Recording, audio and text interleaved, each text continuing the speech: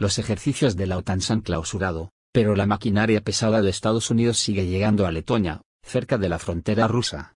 La idea es distribuir varias unidades de caballería blindada por todos los países bálticos. Según la agencia Reuters, se trata de un intento de mostrar los músculos de la OTAN a Moscú. El despliegue se efectuará en las próximas 2 semanas y abarcará 4 países miembros de la alianza colindantes con Rusia, Estonia, Lituania y Polonia, además de Letonia. Al menos 150 efectivos con 5 carros de combate Abrams M1A2 y 11 vehículos blindados Bradley de la 1. Indicador Ordinal Femenino Brigada de la 1. Indicador Ordinal Femenino División de Caballería Acorazada de Estados Unidos están estacionados en la localidad de Adafi, al noreste de Riga, la capital letona.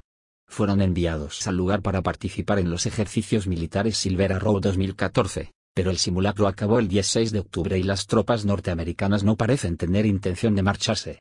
Esto es mucho más que una mera misión de entrenamiento, declaró en una arenga, citada por Reuters, el comandante de la mencionada unidad del ejército, John D. Giambattista.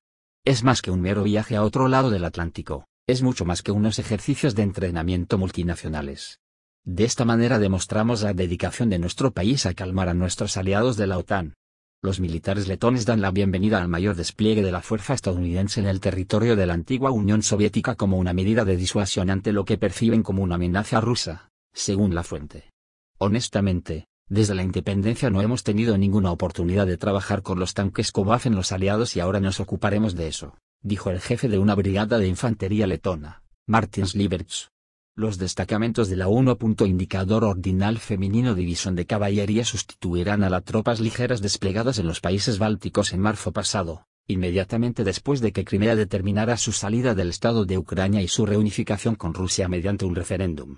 La maquinaria principal de estas unidades son los carros de combate pesados Abrams M1A2, que presentan una modificación novedosa del modelo usado por primera vez en un combate en 1991, durante la Guerra del Golfo Pérsico.